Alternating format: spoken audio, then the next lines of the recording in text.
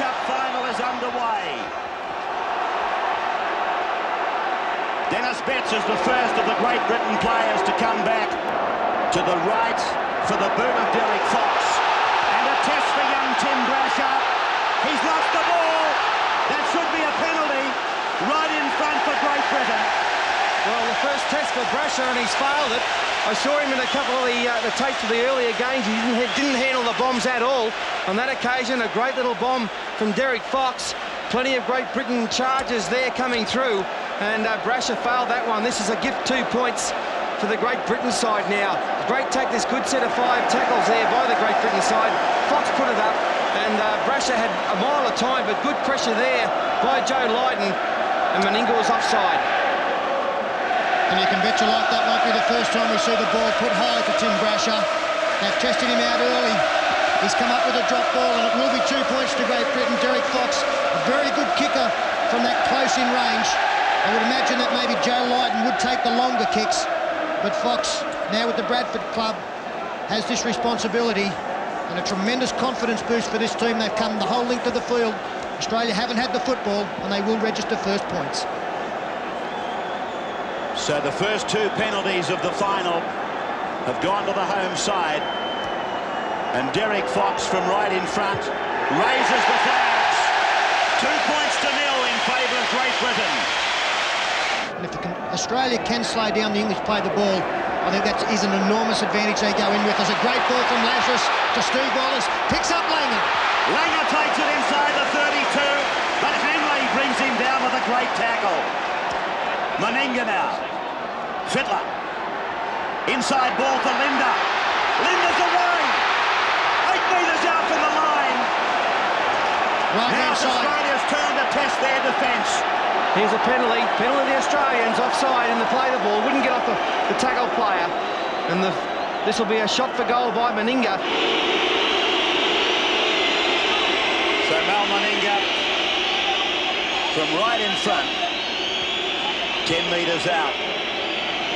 A very good opportunity to equalise.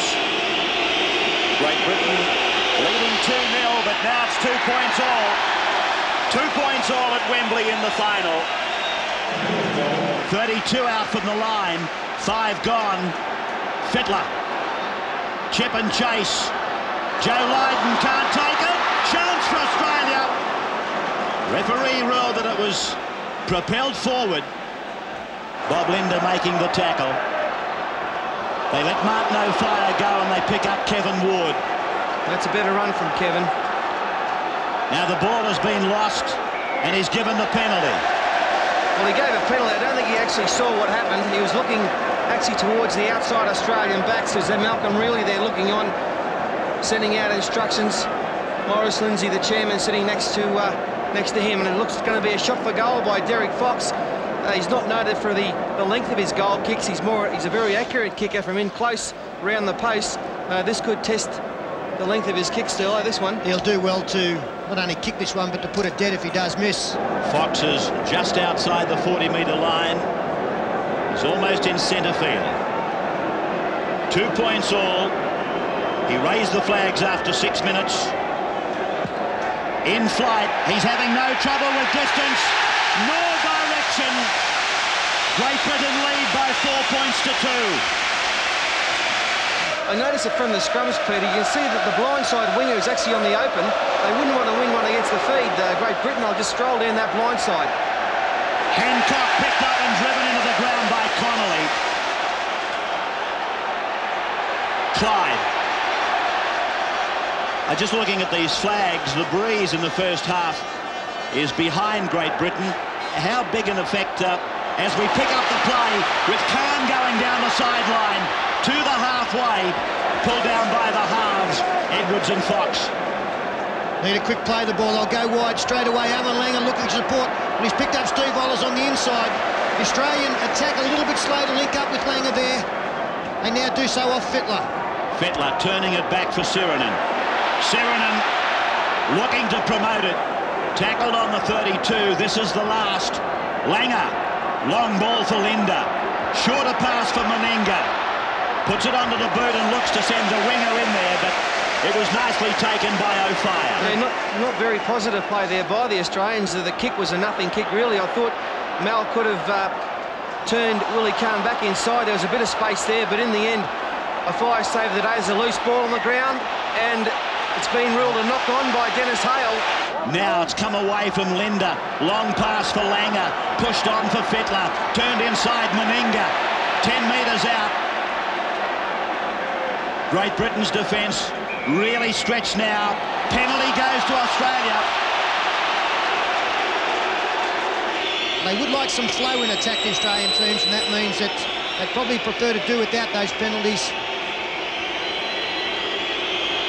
Now Meninga is only about 10 metres off centre. 20 metres out. Strikes it. Gets the 2 points. We're back level again at 4 points all in the World Cup final. They'll probably put it through the hands here. Well, Hanley was offside. Fittler now dances away, turns it away and picked up by Clark. Connolly's with it. He's had a super game, Gary Connolly in the centres. Tricky situations for the Great Britain side with just good cover defence. That's got to be forward. He's given the penalty. You don't often see a penalty come from that infringement, but he's ruled that the ball was thrown deliberately forward. I think it was just a breakdown in communication there. Sirinen certainly wasn't expecting the football, and Walters looked up and saw the green jersey. Well, Ciro knew as soon as he got the ball, he knew it was a forward pass. Well, here's the play of the ball, and there's no doubt that the ball was sent forward from Walters to Sirinen, so the penalty for Derek Fox, right in front, 30 metres out. Successful with both his attempts so far. 4 points all. Nearing half-time. Derek Fox strikes it nicely. There's a further 2 points. Great Britain leading again by 6 points to 4. Here's O'Fire coming in off the blind wing. Renouf! Pulled down magnificently there by Nathan O'Fire. Sean Edwards has got him with the best knee and has copped 10 minutes for it. Ridiculous play from Edwards. He's leaving his side short now, but he too is lucky to stay on there. Threw the knee out after making the tackle, and it was a desperate tackle on Steve Renouf. There's O'Fire coming across, going low. Edwards high, gets to his feet, and we're taking the BBC pictures, and I don't think they wanted to show Sean Edwards in a bad light. Again, some loose ball coughed up by Australia. Meninga's gone to dummy half. Fittler wants it, he's got it. Walters is out wide, tries to dance over the 22 mark. Ball comes out the back again. He says play on. Fittler tries to get a pass away but holds on. Walters, Lazarus on the blind side. Meninga goes towards the corner. Flicks it out for Kahn. Kahn rubber kicks. He gets it down, but the referee calls it back. Well, I don't know if he's ruled a forward pass or a knock-on there. It's one of them.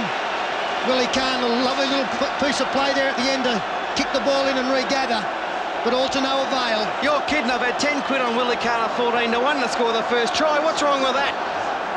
Well, let's have a look. We'll see what is wrong with it. Mal getting in the way of Bobby. That's forward. I'll turn it up to that try. Was forward. It was forward. Lazarus hits one up the centre. Oh, good run by Lazarus.